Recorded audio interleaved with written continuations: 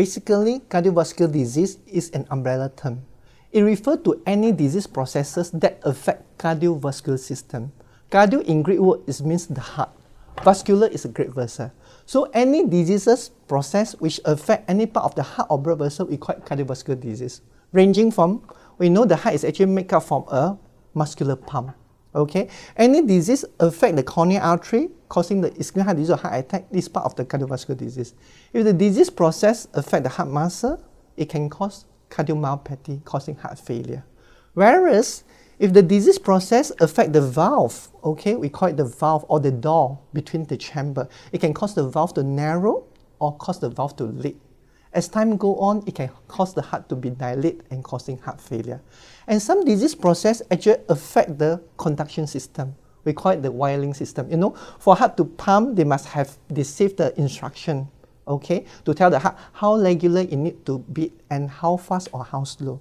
If the disease affects this conduction system or this wiring system, you can get abnormal heart rhythm.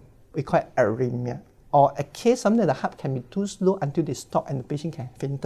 Or if the heartbeat is too fast, the heart actually can't pump out the blood from the heart. The patient can collapse. We call it cardiopulmonary arrest, whereby the patient died suddenly. And a case we heard about your neighbor, probably that young baby, we call it blue baby, when they feed or when they cry. That's partly because there's a hole or shunt in the heart, as we can show here. Okay, if there's a hole in the heart, it can cause the mixture of the blood between the left and right heart, causing blue baby.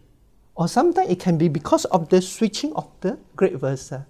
Okay, the aorta actually go to the right heart and the pulmonary artery go to the left heart. So this causes the blue baby. And this outpatient is so-called congenital heart disease. And another process affecting the covering of the heart, we call it pericardium, whereby the pericardium is a covering of the heart. If the covering becomes thickened, the heart cannot relax, thus it cannot fill up. So that causes pericarditis. All these are called cardiovascular disease. Okay, so of course the most commonest cardiovascular disease affect our patient. The number one killer we call ischemic heart disease or heart attack, basically referring to the disease affecting the coronary artery.